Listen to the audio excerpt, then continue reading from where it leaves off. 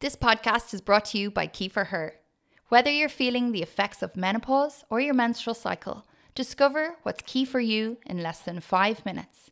With tailored supplement recommendations, information and insights on caoimhehartley.com.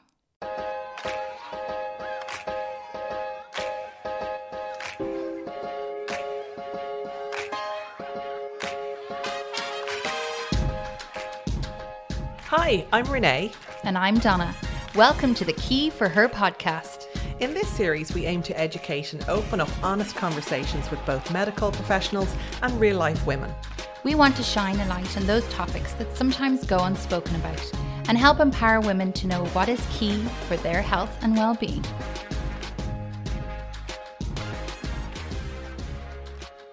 Hi, Caoimhe. Thank you for joining us today on the Caoimhe Hartley podcast. Caoimhe, hi Donna, how are you doing? Hi, I'm good. What a lovely sunny day it is where you are. Lovely, yeah. We'll get the last bit of sunshine while we'll take it while we can get it. The last out of the summer, so. So today we're going to talk about contraceptive options and what's available to us and what we should know about all these different options that are available. Okay, I think a good place to start might be just to talk about who needs contraception. And I think one of the things about perimenopause and menopause is people getting really confused. If my period stopped, do I still need birth control or do I not? And that can really trip people up. So we tend to use what's called the FSRH guidance. So that's the Faculty of Sexual and Reproductive Health. So that's UK based. So their guidelines would be that in general, if you're having periods, so women of a reproductive age, if they want to avoid pregnancy, they need to have some contraception on board. For perimenopausal women, if your periods have become irregular, but you haven't gone 2 full years with no period, if you're under 50, you still need birth control.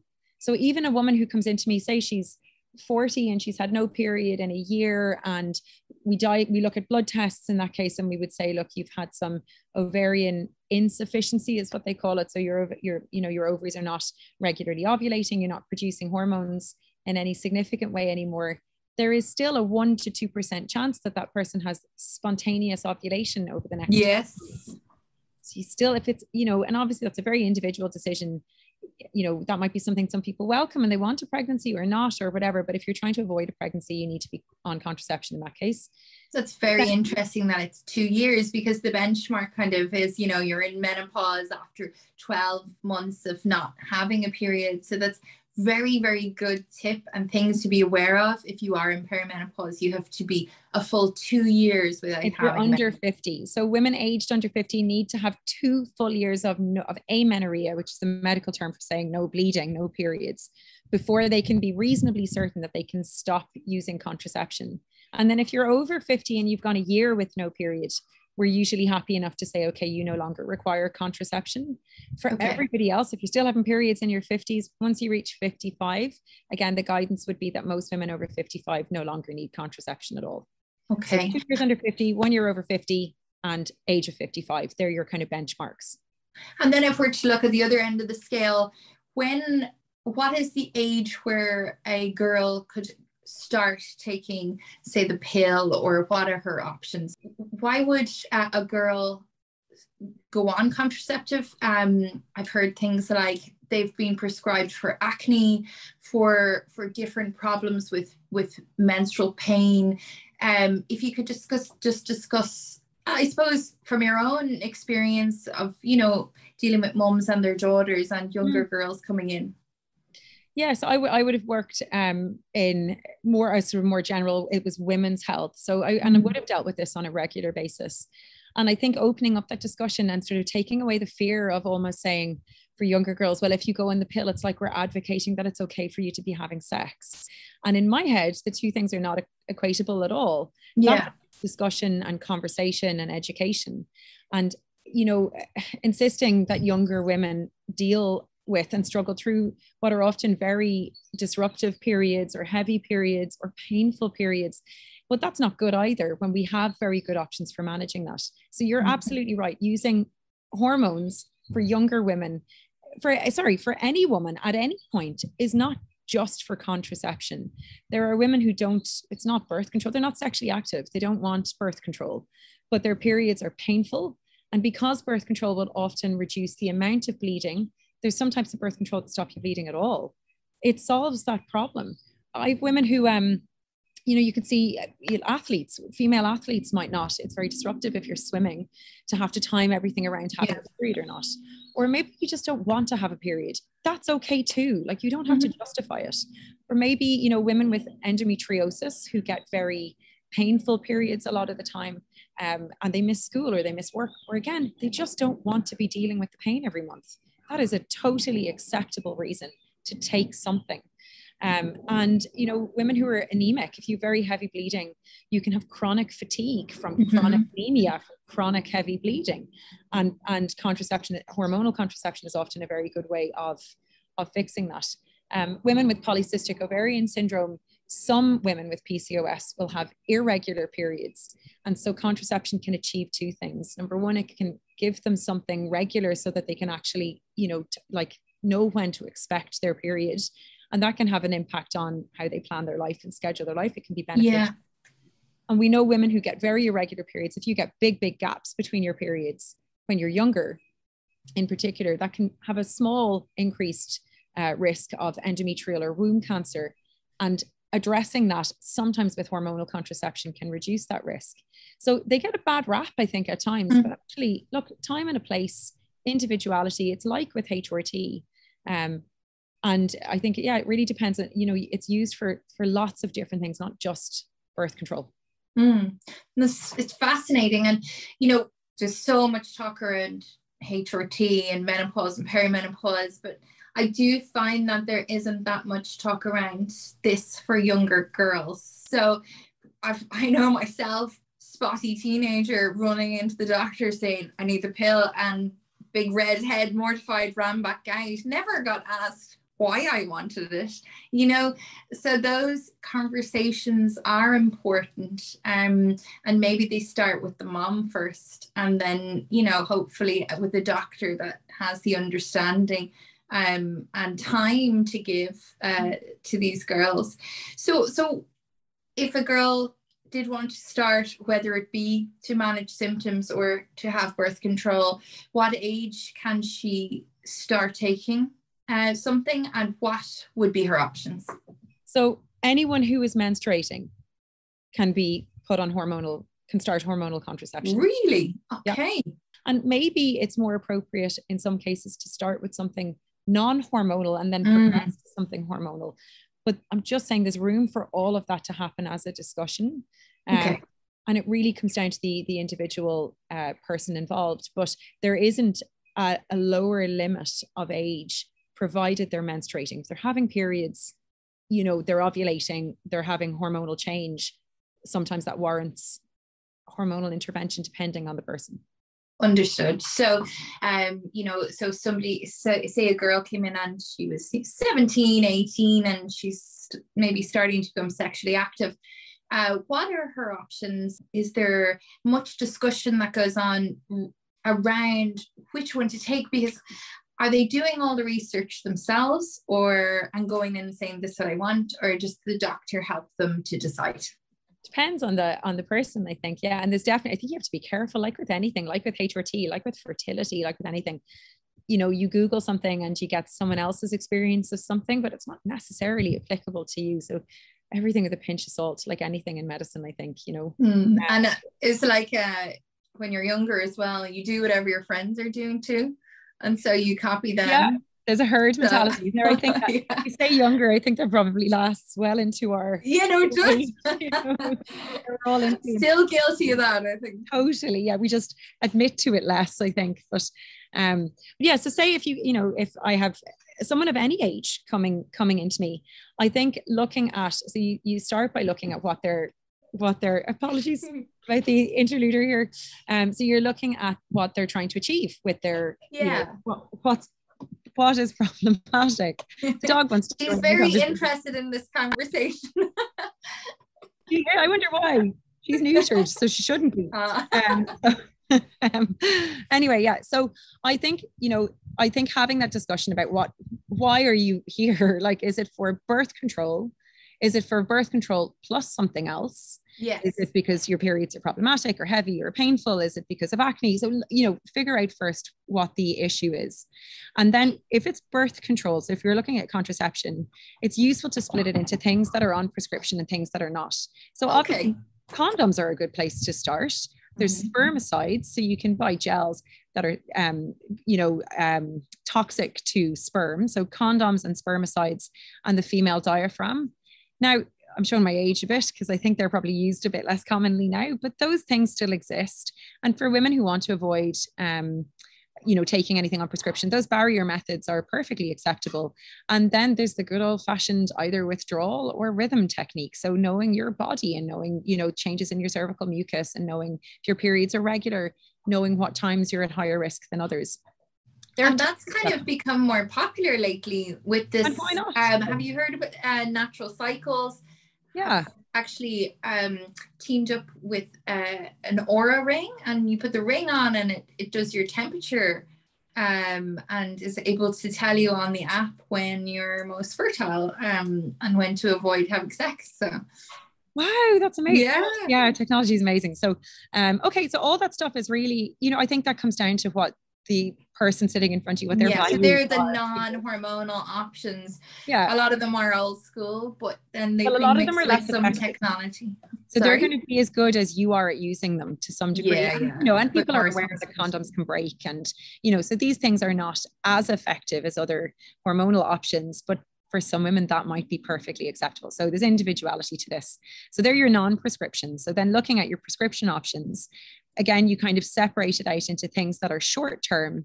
So things like the pill, where you can stop it or start it or whatever it might be, or longer acting reversible contraception, which we'll come to, right? So if you look at the short term stuff, and I say short term, I mean it's something that the patient themselves can stop or start.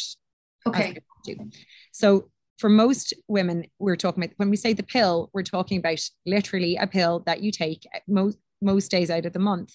And it contains a combination of estrogen and progestin, 2 hormones, very similar to HRT, but they're different estrogens and they're often different progestins, and they're often always higher dose. So that's the big difference between birth control and HRT. Okay. Much higher doses. And what the combination birth control pill will do is stop you from ovulating. So it's going to switch off ovulation from your ovaries. It stops actually a lot of estrogen production from your ovaries, but then you're replacing it with what is in the pill. Okay. So you're not actually ovulating when you're on the pill? No. Now you can, if you're not very good at taking it, which, understandably, I mean, like I'd put my hand up and say I would be the first person to forget to take a pill every day. Mm-hmm. And one of the problems that we ran in, that kind of doctors would have had with like doctors and patients would have with the pill, is we used to prescribe it as 21 days in a row, so 3 weeks on, and then you'd have a week of either placebo pills, so they'd be a different color, or you would just stop taking it for a week. And if you went more than 7 days break, so if you would forget to restart your new pack when you're supposed to, you can get breakthrough ovulation happening. If you go 7 days with no hormones, you're okay. But if you go 8 or 9 days without these hormones, some women will ovulate with that break on the hormone. Right. Okay. Then you're at risk of pregnancy, but you don't think you're at risk of pregnancy because you're on the pill. But So the way we prescribe it now really is, most people I think probably prescribe the pill back to back. So you either do 3 months in a row and then you take a week break, or some people prescribe it as you just stay on it all the time. You're taking an active pill all the time, but if you get some bleeding, take a break for 4 or 5 days and then go back on. Right. Okay. And that way we minimize that issue of missing pills or forgetting to restart it. You're just in the habit of doing it all the time. Right. Okay.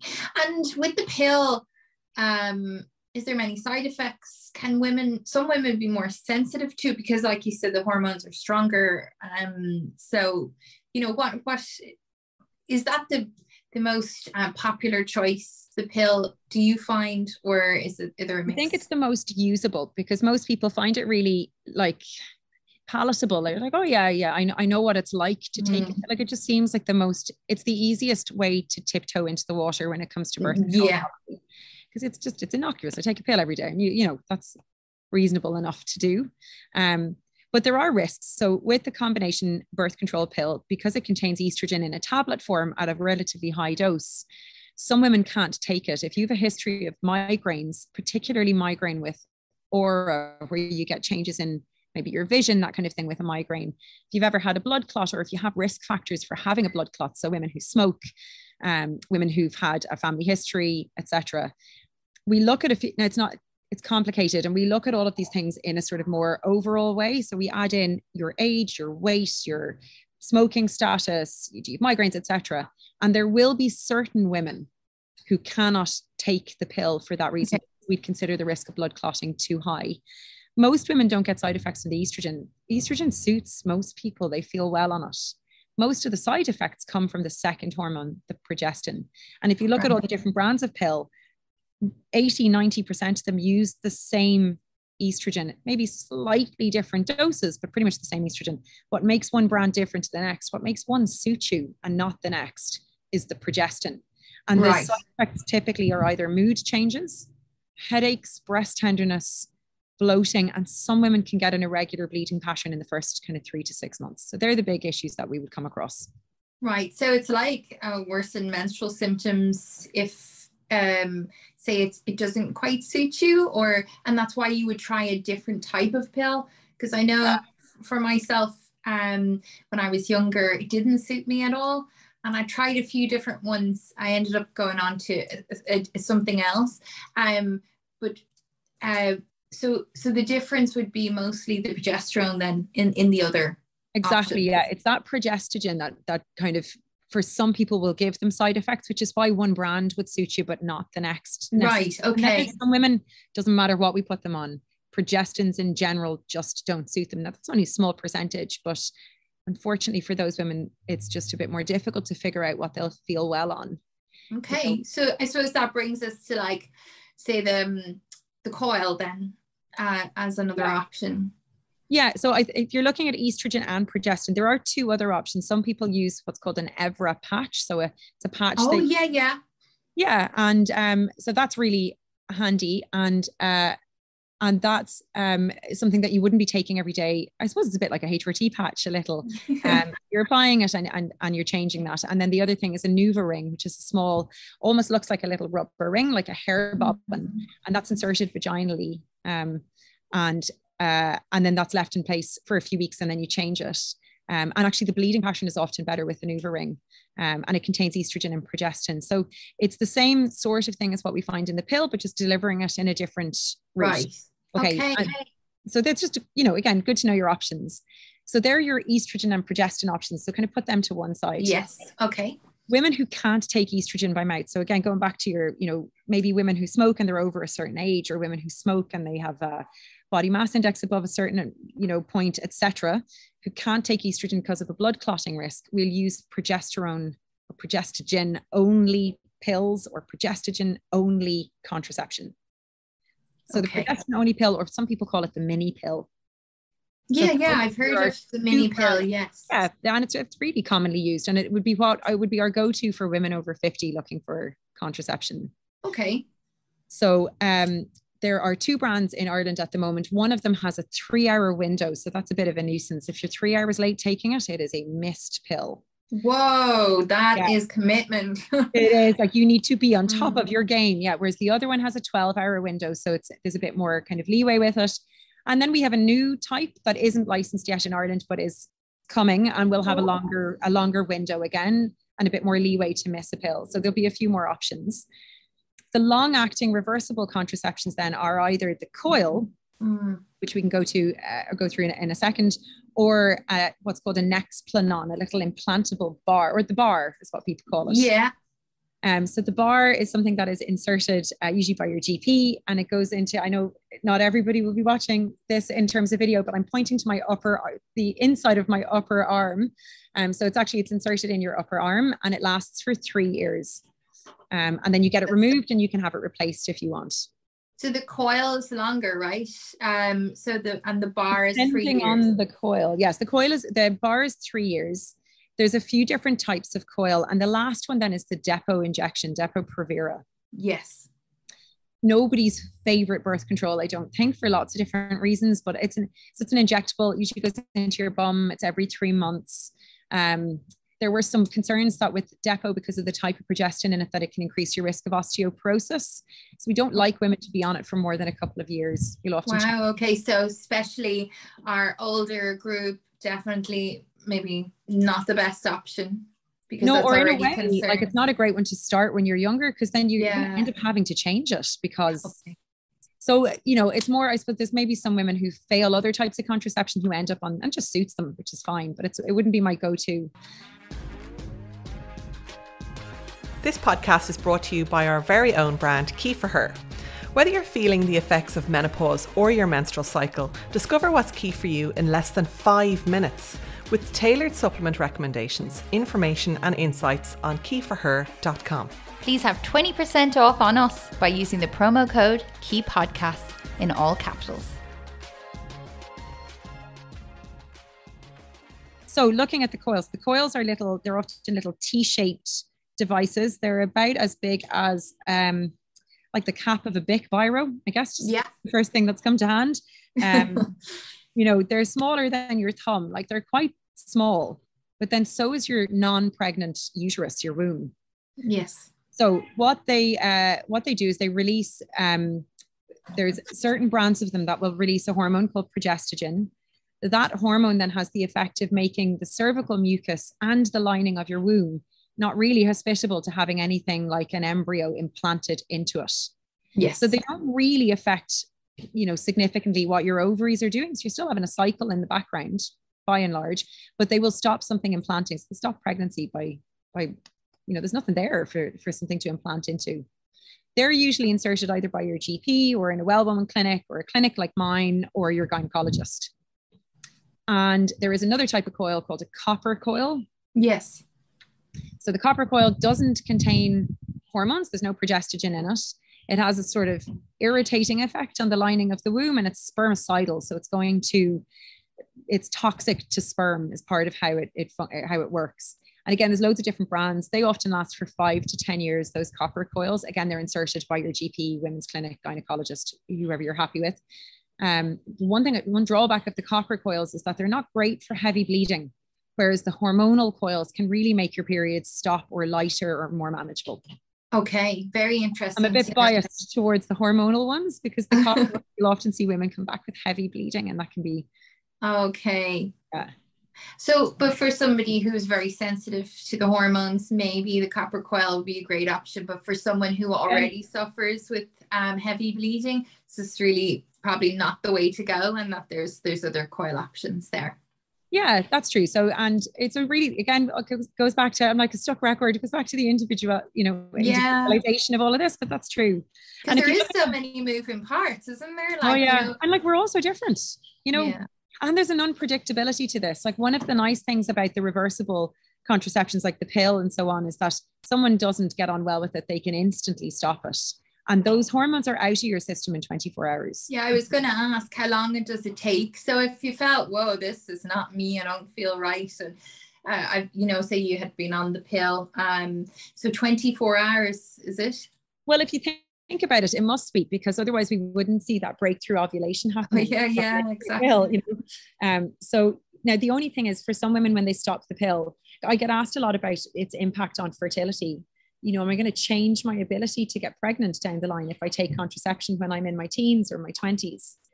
So the Depo, that injection, that can have a very long time before, once you stop it, before your natural cycle, your ovulation kicks back in. Really think anything up to a year would be kind of average. Okay. So if you're in your whatever age, but you're planning a pregnancy, I'd avoid the Depo injection. For women on the normal pill, we'd expect the majority to start having periods and ovulate really from the month that they stopped the pill. But anything up to 6 months can be normal to, you know, you can have a few months lag before your periods kick back in and you start ovulating. Anything up to 6 months would be normal. Right. Okay. It's fascinating. And I hear you talked there for the last few minutes on all the different options. And, you know, over the years, I've tried so many myself, you know, and it is a bit like that, though. You have to find your groove with it. And when you're younger, you, maybe to try those options that if it's not working for you, that it, you know, you can swap quite easily, and get used to it as well, I suppose. It's trial and error to find, you know, what suits someone, you know. And then you had mentioned, say, acne in the past, something I empathize with. So and so that might influence when we're looking at different brands of pill. We know that some of the progestogens that are in some of those brands are better at having a good effect on acne than others. Mm-hmm. And so you'd be leaning towards one of them as a preference over maybe one of the other types, you know. So that's why it's you know, you have to have a good sort of in-depth discussion about what someone's expectations are and what they're trying to achieve. Yeah. So it's not just talk to your friend and see what she's on, because that might not necessarily work for you. You need to have a good long conversation with your doctor and be open and honest about the actual reasons why you need it, and what it could help with, whether it be you know, other symptoms as well, and to look at all the options. And I think a lot of people don't know that when they're on birth control, it can cause nutritional deficiencies as well. So it is very important that you're really looking after yourself and nourishing yourself and making sure that you're supplementing as well. Can we talk a little bit about irregular cycles? Yeah, and they can be very frustrating, because if you're busy, or you're in school, or you're playing sports, or no matter who you are, having really unpredictable irregular cycles can be really frustrating and really disruptive. And whether it's the pill or some other form of hormonal contraception, they're often very good at improving that and giving you more predictability about bleeding. And then most types of hormonal contraception will reduce the amount of bleeding as well. So your pain and the amount of bleeding can often be reduced. Yeah, I was going to say that. So not to be concerned if your periods do start to change, and a lot of the time they can reduce a lot. Yeah, the most effective, the Mirena, so if you look at the hormonal progestogen containing coils, intrauterine devices, to give them their proper names, there are 3 in particular.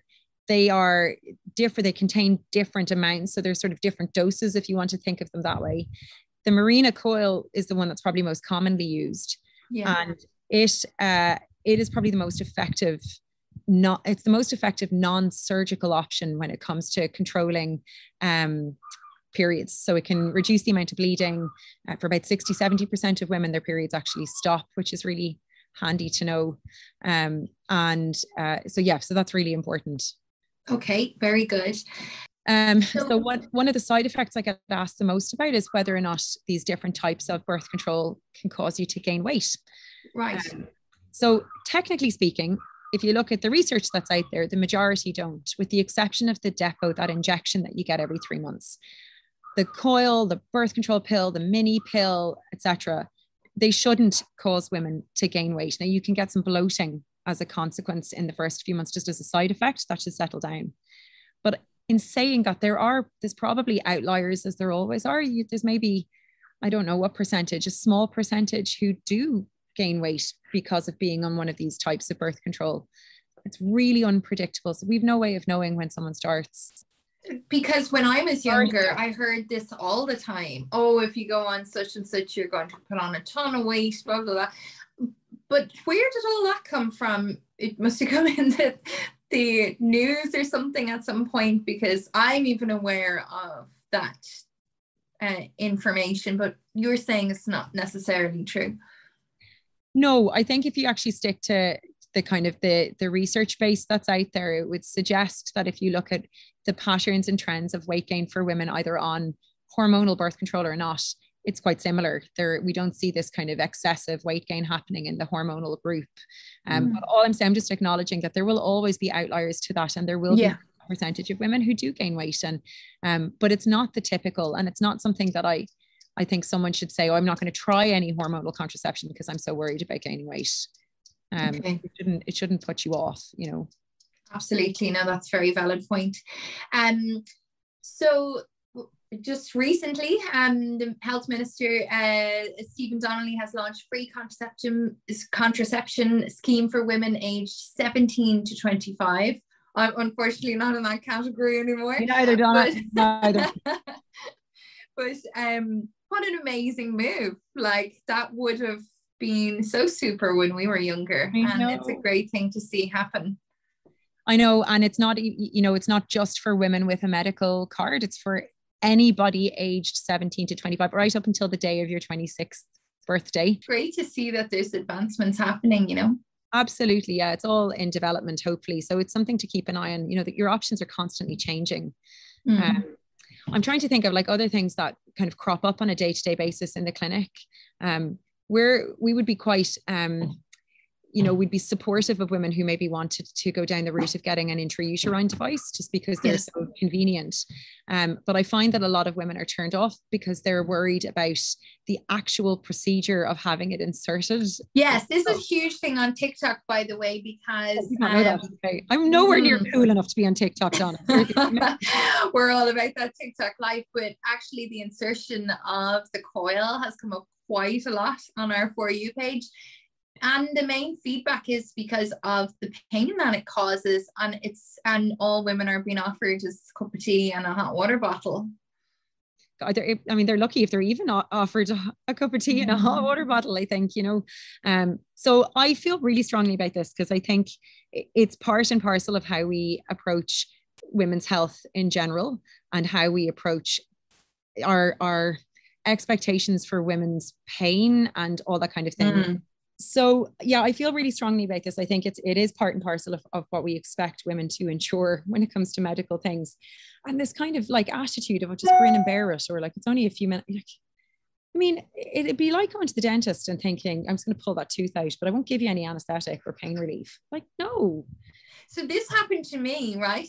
I went and I got the coil put in and I nearly passed out because it was so horrific, and I was told to take 2 Panadol before I went in. I got it done and I have never experienced anything like it in my life. I was traumatized and I went home on my own and I was shaking for the rest of the day.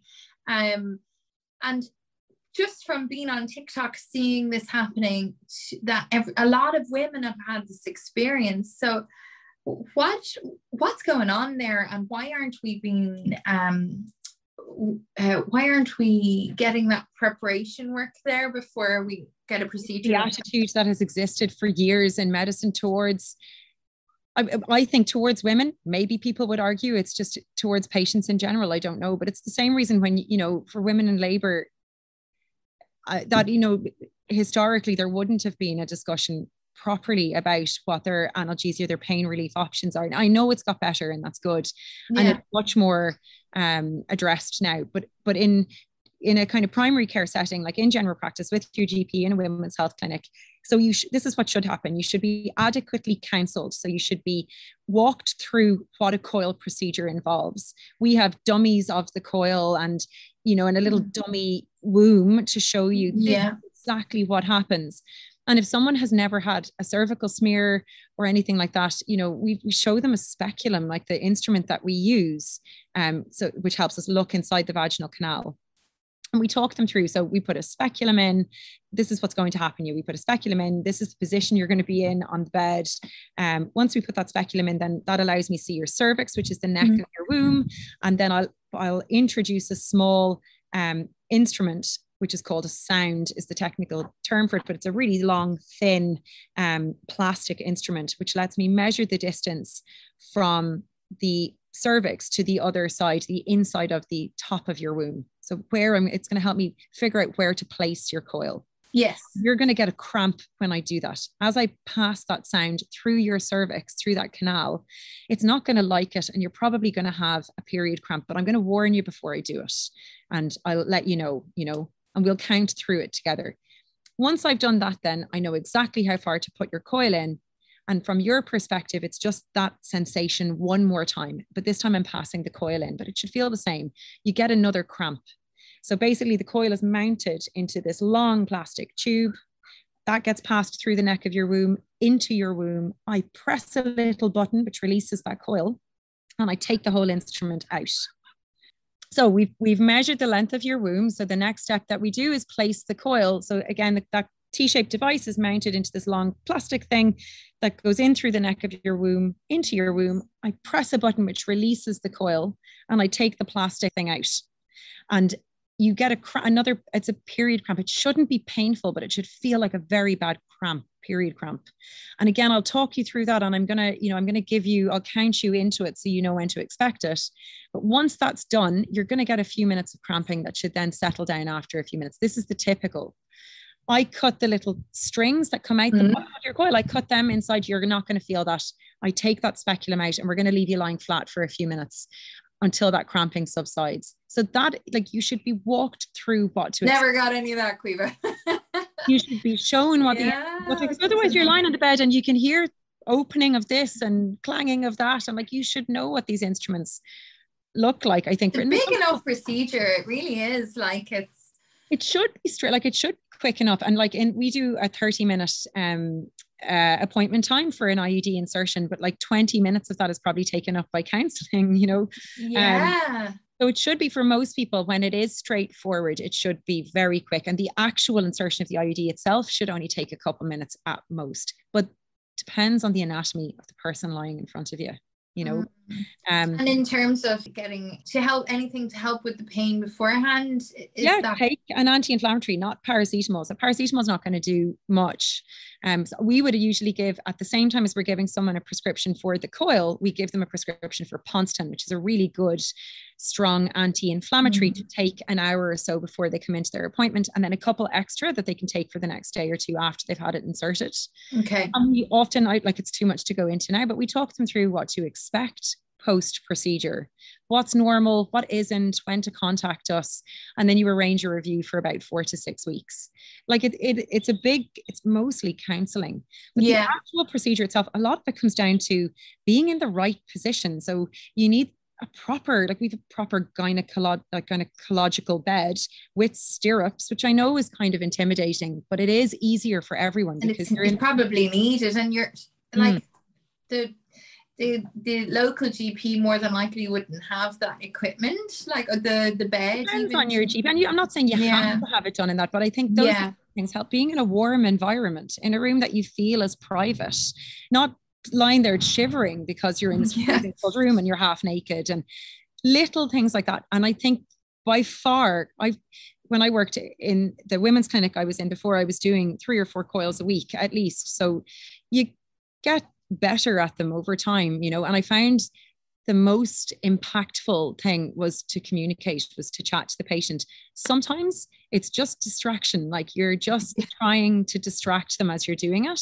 And sometimes it's to make they then have a confidence in you that you're not going to suddenly surprise them with something painful, or, you know. But giving adequate pain relief before they come in is important. I know some of the clinics actually even inject local anesthetic into the cervix. So that's good to hear that, you know, that is being addressed. And, you know, as well, then if you were considering getting something like that, whether it be the coil or say the bar, is that a big procedure? Or having a bar inserted actually is quite straightforward. We pop in a tiny bit of local anesthetic, and then there's ways of sort of picking where you're going to put it. We have to anatomically mark it, and then it comes on this, it looks like a stapler for all the world. It comes on this preloaded device basically. But there's local anesthetic in there. The local anesthetic stings for a few seconds. You shouldn't feel anything. Right. Okay. Then you will have a very sore, bruised arm for a few days. Yeah, I'd say. Yeah, I always avoided that one because I thought, that seems very painful. But then I went for the coil and I was not expecting that. Yeah. So I wish that you had been my doctor for that, because it sounds like you give people the time and put them in a relaxed state. And I suppose that's a very good thing to be mindful of when you go for a procedure like that.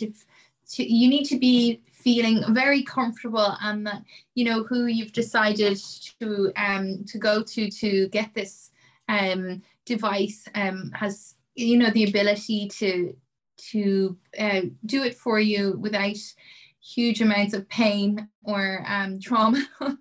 And some people anatomically, like, you know, we're going blind with this device as we go in through the neck of your womb. We can't see where we're actually putting it. So if you're under sedation with gynecology, they'll often do it under either camera guidance or ultrasound guidance, whatever it might be. It's usually camera, which is called a hysteroscopy. They put a camera into your womb and they can actually see where they're placing the coil. So we can't do that. And some people inside your cervix is 2 or 3 centimeters long on average. You might have a little kink in your cervix or a polyp or something internally that we can't see. And we hit a brick wall, essentially. That's what it feels like as you're trying to pass. It's like going through a blocked pipe. Like you just can't, you know, you can't. And I think a lot of the expertise comes in knowing when to say, it should be easy and this isn't working and I need to stop and you need to go to gynecology to have this inserted. Yes. Wow. Okay. That's amazing insight. Really is. I just want to go back to the free contraception for a minute.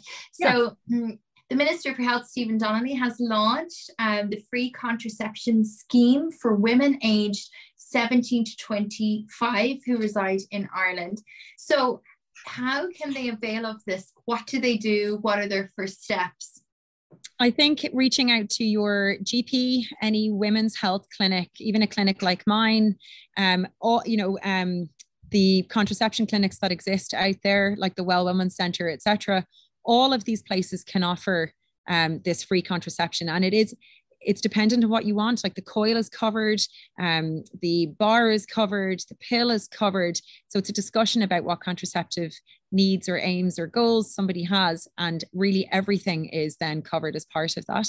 And you don't have to have a medical card, so you can be a private patient and still go and avail of this, which is great, up until your 26th birthday. Amazing. So the appointment as well to discuss your options is free too? As well as the insertion of the coil or the procedure if you're going down that route, So anyone who is aged 17 to 25 can go to their local GP or find somebody like yourself, Caoimhe, or say at the Well Women's Centre, and they can go in, have a discussion around their options and have a really good conversation. I think that's the main takeaway from today as well, is talk to your doctor and tell them why you feel you need it, and really discuss your options, the good and the bad, and maybe easing yourself into it with something that's maybe not too long term when you're first trying. And like we discussed, it's a pick a mix over the years. You have to try and find what works for you, and there is a lot of good options there, which is fantastic. And you said there's a lot of advancements coming as well. So so constantly changing. So, keep talking. Yes. So we just have you got 3 key tips on contraception and birth control? We do this in every podcast, and I'm never prepared. The 3 key tips. Prepared with my 3 key tips. Okay.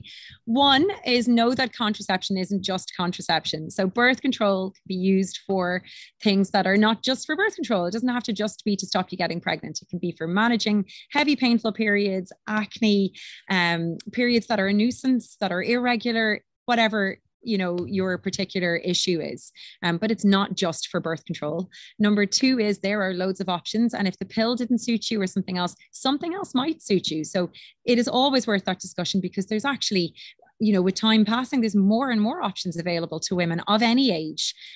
So it is something to absolutely discuss and not be put off just because you had a bad experience with one type. And the 3rd is, I think, to not be afraid. Like if you're going for something like a procedure, I think, just harking back to what we were saying, I think it is really important to say, look, I'm really concerned about the pain or the aftercare or whatever, and to make sure that discussion happens before you go in. Fantastic, Caoimhe. Thank you so much for your time today. It was really, really informative, and I hope that it helps other people to know their options and know what's available to them. Thank you so much for your time today. Thanks, Donna. Thank you so much for joining us on the Key for Her podcast.